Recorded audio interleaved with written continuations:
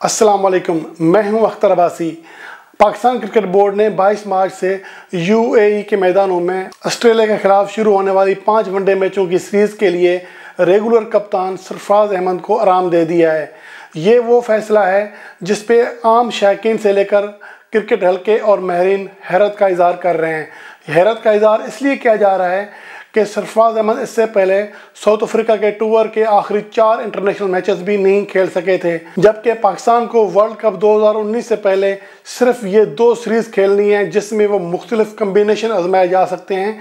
लेकिन Pakistan cricket board ने इस अहम तरीन सीरीज़ में अपने रेगुलर कप्तान सरफराज अहमद को बाहर बिठाकर एक मनफी पैगाम दिया है।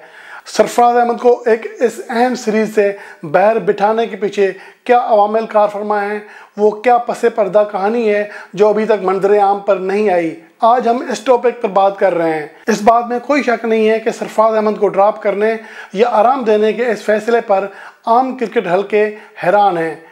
इस फैसले को एक आम क्रिकेट शायक भी शक की निगाह से देख रहा है। तो सवाल ये पैदा होता है कि पाकिस्तान के लिए 400 से ज़्यादा इंटरनेशनल मैचेस खेलने वाले इंतज़ामुल हक की सरबराही में काम करने वाली सिलेक्शन कमेटी और क्रिकेट बोर्ड ने आखिर ये फैसला क्यों किया। इस फैसले की बज़ाहिर 2 वजूहात दिखाई देती हैं। एक तो वही जिस पे शक का इज़हार किया जा रहा है कि पाकिस्तान क्रिकेट बोर्ड सरफराज अहमद के बजाय शोएब मलिक के साथ वर्ल्ड कप में जाना चाह रहा है, और इसकी वजह हालिया 1.5 सालों में सरफराज अहमद की क़यादत में पाकिस्तान टीम की वनडे परफॉर्मेंस और ख़ुद सरफराज अहमद की अपनी बैटिंग परफॉर्मेंस है। वाज़ेह रहे कि 2018 से सरफराज अहमद की क़यादत में पाकिस्तान क्रिकेट टीम ने जिन एसोसिएट टीमों जिम्बाब्वे, आयरलैंड और अफगानिस्तान को हटाकर दीगर जिन टॉप टीमों के खिलाफ 14 मैचेस खेले हैं, उनमें पाकिस्तान को सिर्फ 2 कामयाबियां मिल सकी हैं, जबकि इसके बदले पाकिस्तान को 11 मैचों में शिकस्त का सामना करना पड़ा है। ये वो नतीजे हैं और ये वो हक़ाइक़ हैं जो पाकिस्तान क्रिकेट बोर्ड के थिंक टैंक और सिलेक्शन कमेटी को कुछ और सोचने पर मजबूर कर सकते हैं या फिर कर रहे हैं। सरफराज अहमद की क़यादत में पाकिस्तान ने आईसीसी चैंपियन ट्रॉफी 2017 जीती थी, जिसके बाद श्रीलंका को यूएई के मैदानों में क्लीन स्वीप से भी 2-4 किया। लेकिन इसके बाद पाकिस्तान क्रिकेट टीम की वनडे परफॉर्मेंस अचानक जवाल का शिकार हुई, जिसे 2018 के शुरू में न्यूजीलैंड में 5 मैचों की सीरीज़ में क्लीन स्वीप की खिफत से 2-4 होना पड़ा। इसके बाद पाकिस्तान ने जिम्बाब्वे को ज़रूर हराया, लेकिन इस सीरीज़ की अहमियत इसलिए ज़्यादा नहीं थी कि जिम्बाब्वे फ़िलहाल एक लो रैंक टीम है।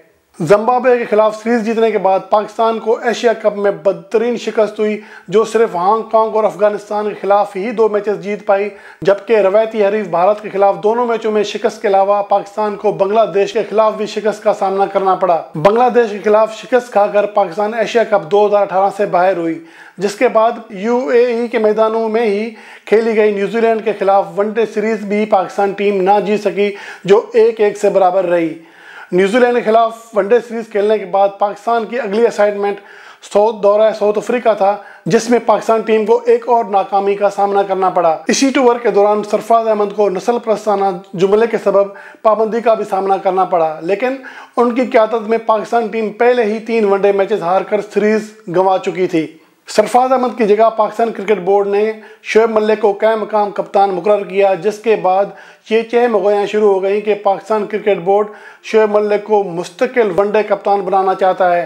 बाद ये मीडिया में काफ़ी कियास रायां हुई और पाकिस्तान क्रिकेट बोर्ड पर दबाव डाला गया कि कप्तान के हवाले से वो जल्द अज जल्द कोई फैसला करे, जिसके बाद पाकिस्तान क्रिकेट बोर्ड के चेयरमैन इहसान मानी ने सरफराज अहमद को वर्ल्ड कप 2019 के लिए कप्तान मुकर्रर करने का ऐलान किया। लेकिन इसके बाद अगली ही सीरीज़ में उन्हें आराम देकर एक नया तनाज़ा खड़ा किया गया, जिससे ज़ाहिर होता है कि पाकिस्तान क्रिकेट बोर्ड के हुकाम के जहनों में कुछ और चल रहा है, जिसकी वजह सरफराज अहमद की अपनी कारकर्दगी भी है, जो आईसीसी चैंपियन ट्रॉफी 2017 के बाद 26 मैचेस की 19 इनिंग्स में सिर्फ 2 50 स्कोर कर सके हैं। इस दौरान वो 19 इनिंग्स में 21.28 की मामूली एवरेज से 298 रन बना सके हैं। ये इस अरसे में 100 से ज़्यादा रन बनाने वाले पाकिस्तानी बल्लेबाजों में हसन अली के बाद किसी भी पाकिस्तानी बैट्समैन की कम तरीन एवरेज है। इसके अलावा सरफराज अहमद का स्ट्राइक रेट काफ़ी मायूस कन रहा है, जिन्होंने इस अरसे में 76 रन फी 100 बॉल के लगभग स्ट्राइक रेट से रन बनाए हैं, जो आजकल की वनडे क्रिकेट के एतबार से काबिल कबूल नहीं है। ये इस अरसे में शादाब खान के बाद किसी भी पाकिस्तानी बैट्समैन का कम तरीन स्ट्राइक रेट भी है। ये वाक़यात हैं और 2018 से पाकिस्तान क्रिकेट टीम की परफॉर्मेंस है और सरफराज अहमद की अपनी इनफरादी बैटिंग कारकर्दगी है, जिसकी वजह से पाकिस्तान क्रिकेट बोर्ड मुमकिन तौर पर यह सोच रहा है कि वर्ल्ड कप में सरफराज अहमद के बजाय शोएब मलिक को कप्तान मुकर्रर किया जाए। लेकिन इस कहानी का दूसरा पहलू ये भी हो सकता है कि पाकिस्तान क्रिकेट बोर्ड सरफराज अहमद को इस बैड पेज से निकालने के लिए एक भरपूर आराम का मौका देना चाह रहा है, क्योंकि इस बात में कोई शक नहीं रह गया कि सरफराज अहमद हालिया अरसे में बतौर कप्तान और बतौर बैट्समैन परफॉर्म करने में बुरी तरह नाकाम रहे हैं। सरफराज अहमद को आराम देने की वजूहत उनकी परफॉर्मेंस, उनकी कप्तानी में 2018 से पाकिस्तान टीम की वनडे परफॉर्मेंस पर रिपोर्ट आपने मुलाहिजा की। इंशाल्लाह अगली वीडियो में किसी नए मौजू के साथ आपकी खिदमत में हाजिर होऊंगा। तब तक के लिए अल्लाह निगहबान।